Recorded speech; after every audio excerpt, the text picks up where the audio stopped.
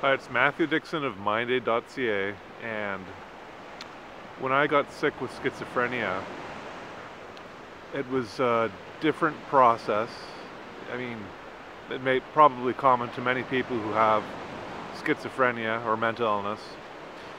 When I first started noticing some symptoms in myself, it was 1990, and I was in my first year of university. This is before I'd ever heard of mental illness or bipolar or schizophrenia or depression or antidepressants or Prozac.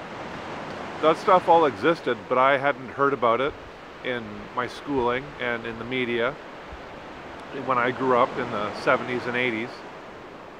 And my first year of university, I started to lose energy. I got tired walking upstairs, and I thought, well, I should go see the doctor about this. So he sent me for blood work, and it came back fine. And he said, try to focus on the future, and that was about it. So he sent me out the door.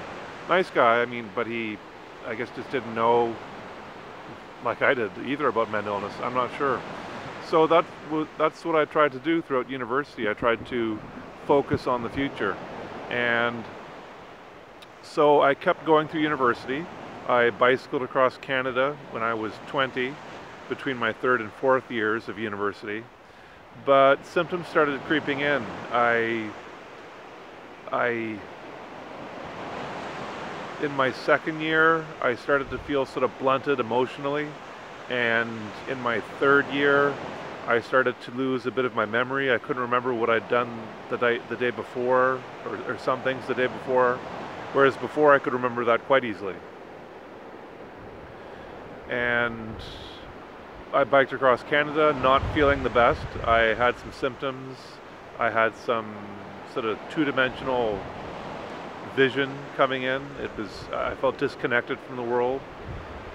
But I could still do all these things. I came back after my bike trip back to university in my fourth and fifth year. I was on the rowing team, the university rowing team, but I just didn't feel right. So I could do all these things. I was taking engineering and getting mostly A's and biking across the country, that sort of thing, but I wasn't feeling good.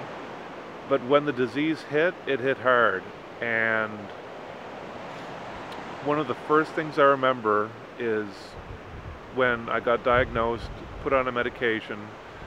One of the first things I remember was, why didn't I get help sooner? I so wanted that drug to get into me, to start working on me, and I thought I could have had this in me earlier if only I'd known. And I don't know at what point a doctor would have put me on medication for schizophrenia.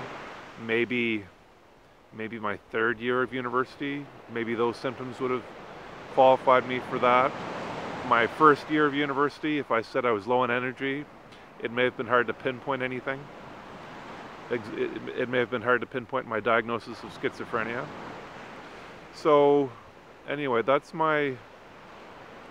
during the early years of my disease, of my recovery, once I'd started to get help for it, I thought about that a lot. Why didn't I get help sooner?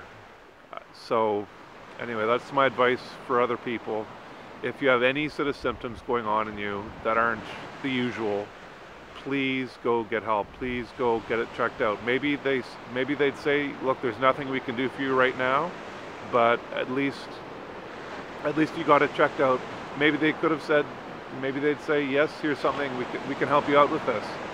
So yeah, the other thing about going to get help is that it can be very scary. When I went for help my first year of university, I did that on my own. It wasn't scary. I just said, look, I don't feel good, I want to get help. But fast forward to my fifth year of university, around the time I went to get help, it was scary. It was very scary, and I don't know why it was like that.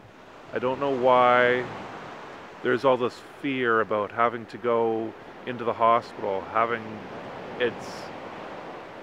it's hard for me to even explain. And I'm guessing that holds a lot of people back from going to get help, is because they, something, the experiences you're feeling with your symptoms, when they start to get worse, it can scare you, and you're worried about what might come next, what's coming down the tubes. I don't know. I can't even describe it. I haven't even. It's hard for me to even process or think about why there's all this fear about what's coming down the tubes. It's hard. I'm sort of speechless about it.